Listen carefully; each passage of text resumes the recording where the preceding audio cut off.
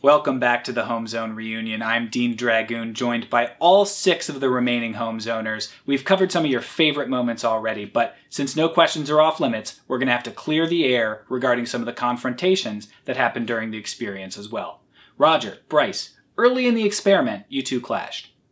What happened? 100%, Dean. We were all just barely getting to know each other, and Bryce dared to disturb my slumber. Okay, I hear you. Let's at least hear my side of the story before we just say, I disturbed your slumber. Right? Yeah, 100%. Go ahead. Okay, thank you. So firstly, there were no rules in the home zone regarding slumber. Honestly, that's important. That's really important. And by the way, I do apologize, Dean, for this drama being on your show.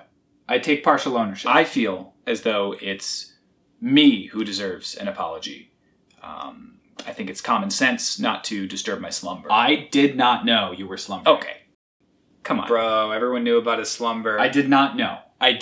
You heard tell of the prophecies. 100% you heard tell of the prophecies. Honestly, I pay no heed to prophecy. Now, Bryce, to be clear, are you saying that prophecy... Prophecy is for fools, Dean. Honestly, if you want my honest opinion, in the spirit of the experiment, the experience, soothsayers sit atop a brittle pyramid scheme of belief. Oh my god, are you serious? Come on, Bryce. Come on.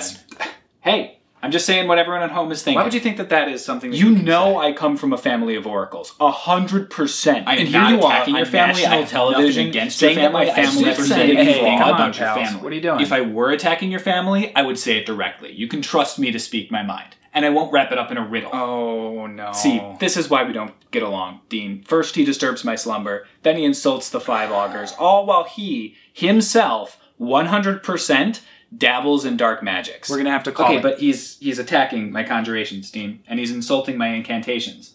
Honestly, these sorceries are only forbidden because of the cowardice of the elder mages. Whoa. Honestly, when we're having this conversation, I think we often forget that human aspect of the equation. When you and Brayden summoned Ali Thoker, Lord of Fire, you nearly plunged the realm into 1,000 years of torment. And seeing that, 100% hurt my feelings. I didn't think of it like that. When I attempted to harness the power of the Ancient One, I didn't consider your perspective. You're right. I'm sorry. Okay? That means a lot. Thank you. Moving on. Matt, you killed 3 contestants on camera and have been indicted for first-degree murder. How do you feel about the trial? Not very good, Dean. Makes sense.